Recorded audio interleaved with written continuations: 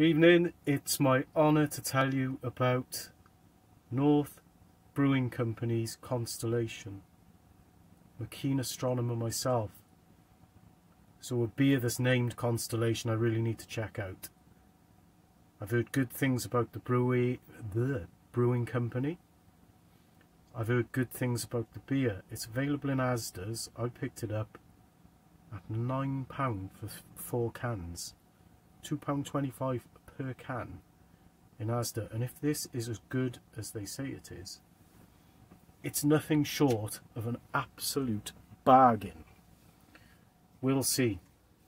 It's a New England IPA coming in at a respectable, to say the least, 6.5%.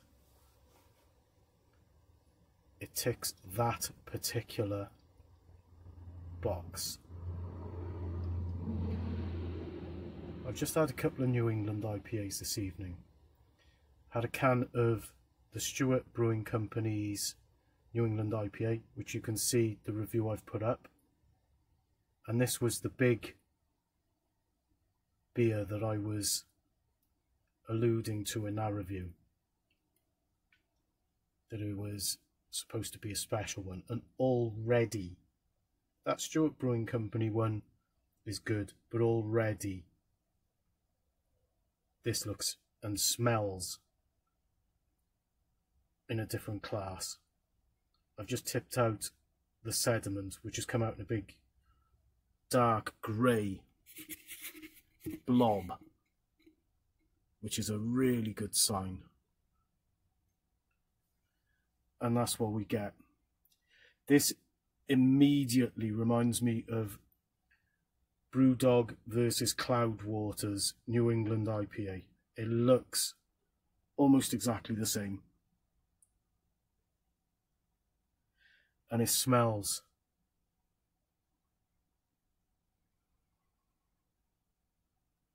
It smells similar. There is a difference between that and this. That was grapefruity. This pineapple with grapefruit. It is. I'm expecting a juice bomb. I really am. Just like that one. We've got decent level of carbonation, although I should really own up and admit that I really need these glasses when I'm looking at stuff close up because I can't see a thing. Oh yeah. Looks like grapefruit juice, pineapple juice, whatever you'd have with your breakfast. Which is exactly the same as what I got with the Brewdog versus Cloudwater. I didn't get that with the Stewart one earlier. And the Brewdog versus, I think it's Northern Monk that I had earlier. The session stuff is nowhere near like this. Head's dissipating because it's a strong brew, 6.5%. Shall we? Your good health.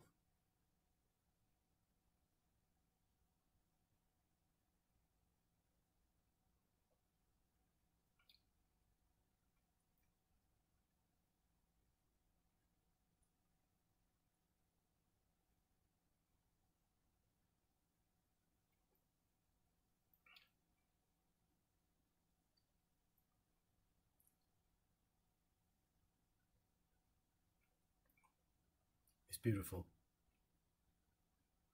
It's absolutely brilliant.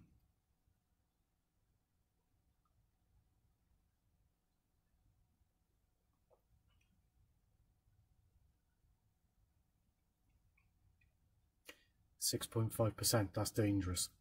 With the Brewdog versus Cloudwater stuff, you really did get a sense of the alcohol. There was almost like, even though it was grapefruity and slightly limey,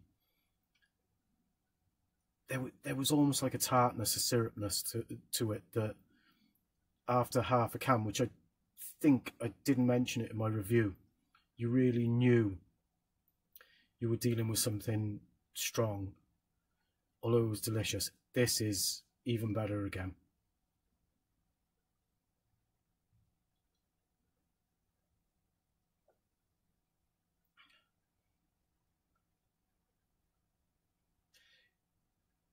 knowing my taste and knowing my journey on craft beer,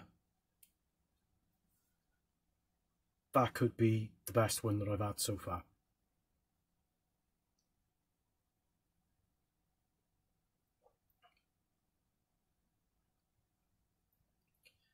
It's 6.5%.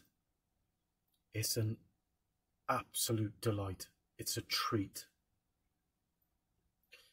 It tastes of everything that I want it to taste of. It's smooth and creamy on the mouthfeel, but also is carbonated, so it's got enough to push the citrusy fruits around. And now I'm getting a little bit of that booze that's in it, just a little hint coming up long after I've taken a swig of it. It's got a fantastic edge, that citrusy edge. I'm talking about it backwards, from the boozy kick to the mouthfeel to the citrusy. Prior to that,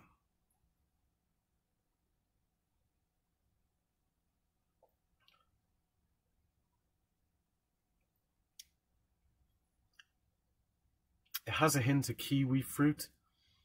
It has a hint of grapefruit. It's pineapple. Touch of mango. But it's got a lovely citrusy edge. A lovely... There's so much going on here. It's with every breath you get a new flavour, but the other one's gone, so it's not building up and they're not getting in each other's way. £2.25 a can.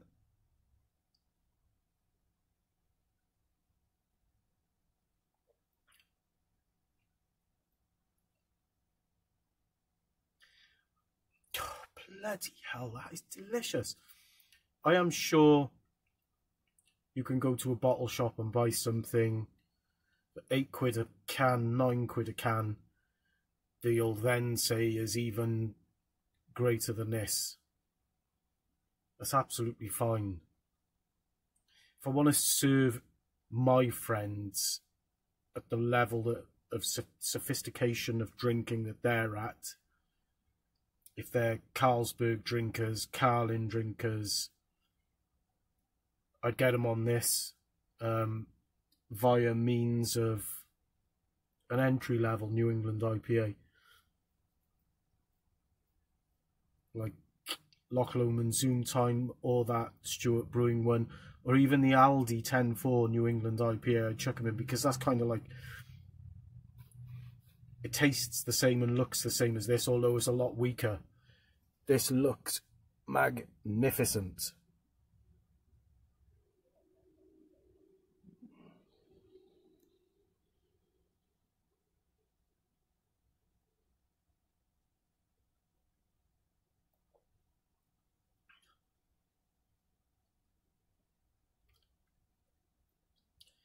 Yes, I'm a fan.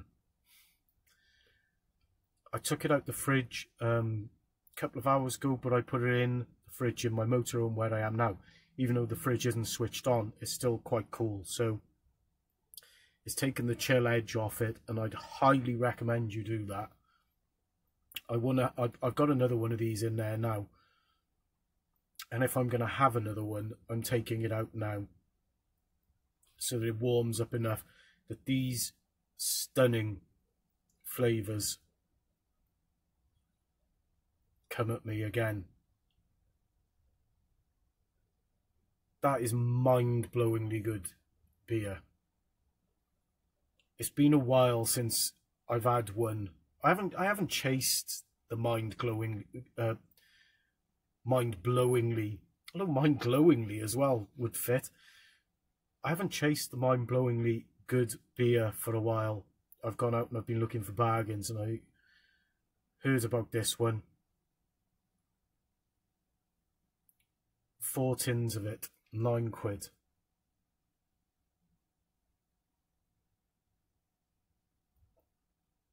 It's part of Asda's buy 4, pay for 3 and get the cheapest free.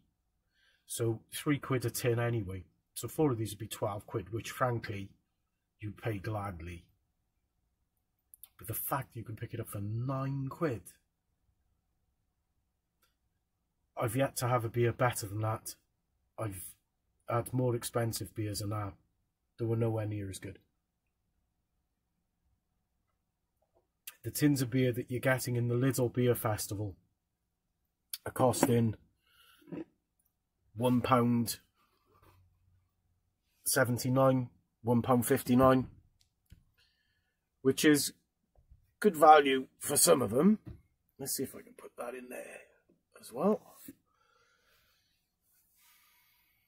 But I have to say, for £2.25 per can, or thereabouts, £2.30, you're getting it free. £9. Yeah. What's 9 divided by 4? Yeah, £2.25. So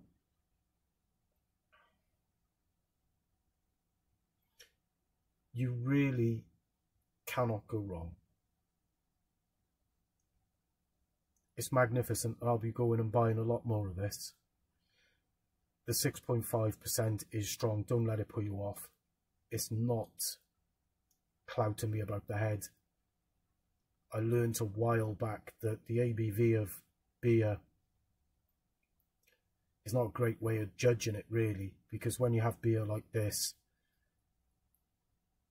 you respect the ABV. You're not going to absolutely throw that down your neck. You drink a couple quite quickly, but even now, the aftertaste is telling me, be respectful, take your time with the rest of that. You can drink the first part quickly, and then it's like, no, let's amble here. It deserves appreciation, and it deserves your time, your good health. Cheers.